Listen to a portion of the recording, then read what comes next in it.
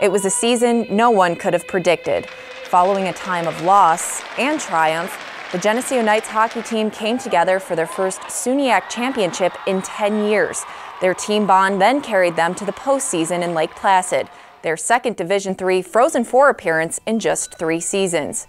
It was exciting. Anytime you get to go to the Frozen Four, it's you want to bring home a national championship to the school, and unfortunately that didn't work out for us. But I think we turned a lot of heads last year, and we accomplished what we set out to accomplish, and that was a conference championship and a NCAA berth. It wasn't an easy road by any means. A banner honoring a fallen teammate overlooks the rink. It reminds returning players of last season's journey and the importance of a strong team camaraderie. With 8 first-year players added to the roster, team seniors stress the significance of that bond. I think when they all committed last year, I think they kind of were aware of what was going on, what happened and all that, so we're just trying to keep them involved as a team and kind of show them what we learned from our experiences last year and kind of preach that to them and have them just work hard and worry about their next 4 years here. So.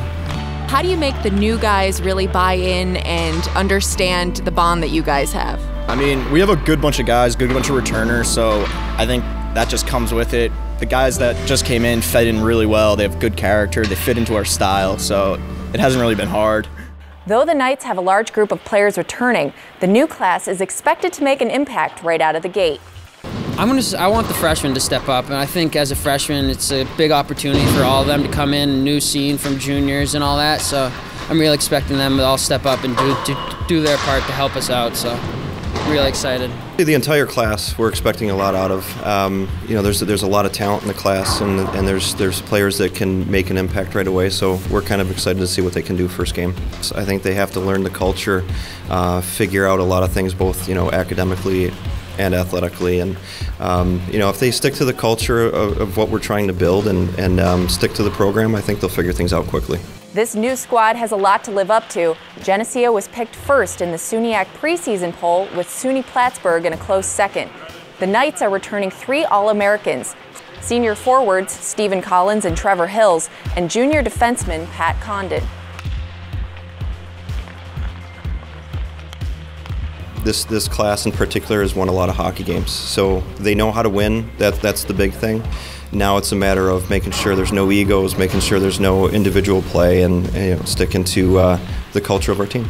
I think any team that's ranked first in the poll is going to want to try to live up to those expectations, but it's up to us as a coaching staff to ground them and make sure that we're doing the right things, taking it a day at a time. I think as a team we're pretty deep, up front especially. I think we have a lot of speed, and our power play is pretty deadly if it's doing well, so I think they're going to have to prepare for our power play and our speed. After last season's success, it's back to square one for the Knights, who are going to take it day by day to get back to the Frozen Four. The biggest thing for us is to stay in the moment. A lot of people like to look ahead, and they look ahead to the big matchups. We do everything in our power to stay in the now, stay in the moment. So what are your expectations for this season? To win Friday night, and that's as far as I'll go. We have to stay in the moment.